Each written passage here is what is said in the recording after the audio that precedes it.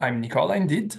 I've been working at coal and coal products annual statistics at the Energy Data Center for some time now, and this responsibility will pass to Sergio later on next cycle. And I'm very happy to guide you through this presentation. We passed yesterday from the gaseous fossil fuel to the liquid ones, and now we are going to look at the solid fossil fuels. So let's start with a review of the sectors, and you will see figures up to 2022. So I must warn you that the 2022 numbers that you see here are the preliminary ones that we produced last cycle, and we're now in the process of consolidating the final 2022 figures and the new preliminary 2023 in our next publication now in April and in the summer publication. So let's move to show you the importance of coal globally in terms of world total energy supply and also in terms of electricity generation on the right side for 2021. So you see that the two pie charts are a bit different for some products, not so much for coal, which is the second largest energy source on the left side after oil and in front of natural gas in terms of the total energy supply, whereas in terms of electricity generation is by far, I would say, the most used source for that. Moving on to the coal production, you see here the evolution from 1978. Let me take the laser pointer. I just want to emphasize in the 2000, the steep rise of coal production following the trend of the major producer, which is China. Then in the 2010s, a stagnation and a bit of a volatile trend, highlighted here in 2020, a big drop due to the pandemic, and then again, the bounce in 2021 and 2022. So on the right side, you see that China is by far the biggest producer, followed by OECD as an aggregate, so considering all the contribution of the single countries. And then we have India and Indonesia that, interestingly, and relatively speaking, are the fastest rising producer in the latest years. In terms of coal consumption, you see that the trend is very, very similar to production, and this obviously makes sense, although the graph is in different units. Before we were showing it in physical units, here is in energy units. But you see again that China is by far the biggest consumer of coal, followed by India, and that China and India together compose almost 2/3 of the world total consumption. Then USA, the United States, are at the third place. And again, you see in 2020 a drop, followed by a bounce and a recovery in 2021 and 2022. In terms of trade, looking at exports, OECD, it's now the biggest exporter. Again, we're speaking at the aggregate OECD total amount, and this is thanks to Australia mostly, and then also the United States. But if we look at the single states, it's now Indonesia, the big exporter, and it has surpassed Australia in the last few years. And I think what is important here to highlight, again, it's that similarly to production and demand, it's a handful of countries that accounts for the vast majority of this flow of exports. In terms of imports, we see OECD being the biggest importer, but China, again, being the biggest single country. So we saw that China was a very big producer of coal, but it's an even bigger consumer. So then it has to import part of its supply. India, it's at the second place, followed by Japan. And it's interesting to see that in our preliminary data, we will see then if they are confirmed or not by the final ones. China and India trend for 2022 was very different, with a decrease in China and an increase in India, somehow narrowing the gap between the two countries. And then we have the European Union, which had a big increase. It's the light gray line, had a big increase in 2022, especially from Germany, whose imports raised to the pre-pandemic levels. Let's move to the key concepts in terms of product classification and coal balance. So we now pass to coal and coal product statistics. And we start with a classification of primary coal, which is, as you probably already know, a very heterogeneous product with different physical and chemical characteristics between its different varieties. And these different characteristics also determine its price and its suitability for certain uses. For example, higher carbon content, lower moisture, lower volatile matter means better cooking qualities and in general, better price. On the left side, you see a categorization divided into hard and brown coal, and this is based mostly on the calorific value of the different primary coal. So if primary coal has a calorific value higher than 24,000 kilojoule per kilogram, then it's called hard coal, and we have coking coal, anthracite, and other bituminous coal entering in this group. And then for brown coal, the calorific value is below 24,000, and we have subbituminous and lignite. Whereas on the right side, you see a classification, common classification, based on the uses, with coking coal being called metallurgical coal because it's the one used in iron and steel industry, and then anthracite, especially other bituminous coal and subbituminous coal, which are mostly used in electricity and heat generation, and so they are called steam coal. So until now, I spoke mostly about coal, primary coal, and so on. But in the questionnaire that we collect together with other organizations, we actually get all the solid fossil fuels and also the manufactured gases. So here it's important to distinguish again between primary products. I think that was already said in the introduction to energy statistics, but I want to repeat it here, that the primary products are the ones that can be harnessed and found in nature. So we have the 5 ones that we saw before for coal, and there is also peat and oil shale on this list on the left side. And then we have the derived products. They can be solid, they can be gaseous in the gaseous form, and they are obtained from the manufacture and transformation of the first one. Very important slide that I will let you read later on with more calm. So I'm not going to list here all the definition of the products. You have again the division on the left side of the primary products, and in the center and in the right side, the one of the derived products. What is important here to highlight, the takeaway of this slide, is that very often the coal products are interconnected between each other. So knowing this interconnection is very important for validating your data to know whether you have been transmitted the correct data, all the quantities, let's say, involved in the process, but also eventually to estimate missing data gaps. For example, let's quickly look at coking coal, which is used mostly in coke ovens. We will see that later. And the output are coke oven coke, coke oven gas, and coal tar, generally. And then coke oven coke is used in blast furnaces, and the output is blast furnace gas.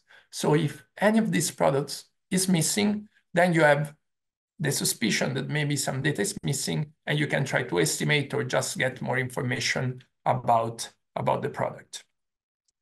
Let's look at the coal balance. First, schematically through this flowchart. On the left side, we have the supply, and we start from production that it's usually from surface or underground mines, but it can be also production of secondary products through transformation. Then we have trade and stock build and stock drawing. So it can be, the stock change can be both positive or negative. Not both at the same time, but either one or the other, depending on the year. On the right side, we have the demand with several processes and flow. Transformation, we will see that later more in details, is when an energy product is transformed into another, into a secondary one.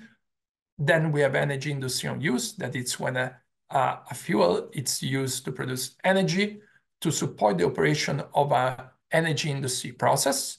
Then we have total final consumption, that can be energy consumption and non-energy use. And finally, the losses, which are the distribution losses in the supply chain to move in the distribution and the transmission of a process, in the transport, let's say. Let's go to see some of these flows more in details, and we look at production. Now, production can happen underground, on surface mines. There's also from other sources, which are specific cases that we can discuss maybe later on. But what is important about production, it's its definition, and it's the fact that in the amount reported in production, we have to account for what is already the cleaned and washed and saleable product that it's then sold in the market and used in the various uses in industry and transformation and so on. So the removal of, for example, inert matter or the cleaning, the amount that it's removed there, it's not included in the amount reported in production. As well, the amount consumed to support the production operation. So for example, in a mine, some of the coal can be used to produce heat, to heat some buildings or to just power the processes. That amount is accounted on the demand side, so it will be reported on the demand side, and therefore we have to report it also in production. Then we move to trade, and indeed coal is a very tradable product, can be shipped over long distances or transported via trains. And in terms of trade, it's very important the definition of imports and export, with imports being the amount of coal which enter a country for being used domestically, whereas exports is the amount of coal which has been produced domestically and then leaves the country. And for both imports and exports, it's important to report in terms of the origin country of the coal and the final destination of use of the coal for export. This means that transit trade is excluded, and you see here 3 scenarios. A is fairly simple, so I won't focus on this. I will briefly talk about B, which can be okay scenarios. We have just to compare the production quantities with the export quantities and be sure that production is higher than export, so that we know generally that all the exported quantities come from produced coal. Whereas in country C, we see in this example that we have no production, but we have imports and exports. So this is most probably transit trade. It should be excluded, but there can be a particular situation where coal is imported, then it's upgraded, then it's exported, then in a different form, or the export can come from stock change accumulated in previous years. So there are all these different situations, and we invite you to contact us, for example, and to discuss what is the most appropriate reporting of these quantities. So here you see a list of several transformation processes which are collected in the coal questionnaire, many of them. We have the most important ones, probably, which is the transformation of coal into electricity and heat. But then we have also transformation of primary or sometimes secondary coals in other secondary coal products, solid and gaseous. And finally, we have in coal liquefaction plants the transformation from solid fossil fuels to liquid fossil fuel. Let's see a very important example of transformation, which is the process of carbonization of coking coal into a high temperature and oxygen-free atmosphere in coke ovens. And the result, the main outcome, is coke oven coke. But then we have also some other byproducts, which are coke oven gas and coal tar. Now, it's very important in this process to have to collect the data on all the products, inputs and outputs involved, and to verify, to validate this data, calculating the efficiency, which is generally in the range between 70 and 90%. And now to calculate it, you have to divide the output by the input, which is coking coal, and sometimes other products which enter the coke oven vessel and participate to the transformation process as well. And all of them have to be in energy units. That's very important, in net energy units, actually.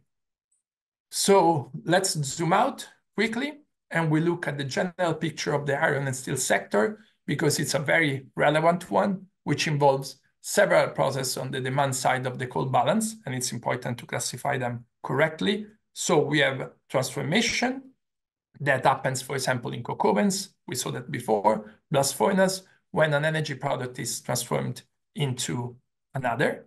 Then we have industry on use, which is one product is consumed to support the operation of the energy sector. That happens often in both in coke ovens and the blast furnaces, when some of the gases are recirculated and put within the vessel in order to be burned and to provide heat to the whole transformation, to the whole process. And then we have final consumption, which includes the use of energy products to provide energy again, but for more downstream processes in the iron and steel industry, where generally energy products are not involved. Again, a scheme very useful because now you have arrows with colors that show you what are the transformation processes, the products involved into transformation, the one involved into energy industry and use, the energy products, and the non-energy products which do not pertain the domain of energy statistics. But for the sake of time, I will go fast here and then you can read it at home later on. Okay, let's move to data reporting and to the final part of our presentation. So in terms of data collection, you already saw that there are several sources of data, so I won't be very long in this either, but you see that there are many parties that could fill surveys also for their own purposes, mining companies and enterprises to have all the accounting of their operation, households and so on. But then there are administrative data, which are always a very important source of data, and energy regulators are always very keen to indeed collect the most important, the latest, the most accurate data, for example, to check the implementation of a given policies or program. Then in the case of direct measurements for coal, we have the measurement of calorific values, very important. Coal association in the case of other sources. And then we saw that for estimation and modeling, we have all this interconnection between products that can help us to estimate one or the other if one is missing. In this example, we have pig iron, which actually is a non-energy product, but whose production is directly correlated generally with blast furnace gas production. Moving to the questionnaire that, again, we collect with our partner countries. And I know some of you are already familiar with that, but let's repeat it quickly. We have 4 main tables. The flow one, which basically it's a commodity balance of supply and demand for each coal product for a selected year, import and export table, and then the calorific table. We will see them in detail one by one later on. And then we have 17 product sheets, as it happens for other questionnaires, where you have all the flows for one given product, so for each product, in an and then you have the historical time series from 1990 onwards. Looking at here, the flow table, similarly to other questionnaire, you have in the column dimension the product, and in the horizontal dimension the uses of a given product. And again, going from top to bottom, you have supply, transformation, energy industry and use, and finally you have final energy consumption. And yellow cells is where there was a change compared to the pre-filled questionnaire. I think you already know that as well from previous presentation, but it's again very useful, for example, to spot revision for older years. Then you have the imports and export tables. I want to zoom here. This is imports, export, and I want to zoom just to show you that there is a not elsewhere specified line in both tables. And this is very important for the case where you don't know exactly where this coal comes from or where it's directed, and you can input the amounts that you don't know the origin or destination here. Calorific value, very important. I also here, it's a bit small, and I also want to make it bigger here so you can see. It's very important. You have it by product, but most importantly, you have it by flow. Okay, so I had to zoom out for the laser pointer, but you see that there are different flows, and this is because indeed the calorific value of different quantities will most likely differ. The calorific value of an amount domestically produced will be very likely different of an amount, the calorific value of an amount of coal imported, so produced in another country, as well as we saw that it's a very heterogeneous product. So here you have the weighted average but then you have some quantities used in industry that might be of a higher calorific value than in other uses, for example. So it's really important for the balance to report the correct calorific value by flow. And finally, this is the example of the final product sheet. So this is for the bituminous coal. And you see that basically you have all the 4 tables, one after the other, if you scroll down. So you have first the accounting of flow, import and export, and calorific value. Remarks page, to conclude, very important to provide additional information from you to us, because obviously you know better about the specific situation that applies to your country. And in the menu sheet, you see that on the top left, you have this check data button, then you select the year, and it's really important because it can show you some easy consistency and arithmetic errors between tables. Finally, in conclusion, consistency is very important, both within the questionnaire and between the different questionnaires. So within the questionnaire, we have the checks that I showed you before, just in the previous slide, some arithmetic checks, but it's also very important that you double check the efficiency of the processes between the different table of the products to see, for example, that the efficiency of coke oven or any other transformation process is not above 100%. And between questionnaire, it's very important to maintain consistency, for example, with the electricity questionnaire. So the same quantity of coal used in electricity conversion has to be reported in coal and in electricity. Finally, you saw about the many tools that we have available, the manual, our international references, and so on, and the fact that our data, the data that we produce at EDC, are used in many other reports in the agency, and we have also many free products available for you. So thank you very much, and I'm ready for your questions.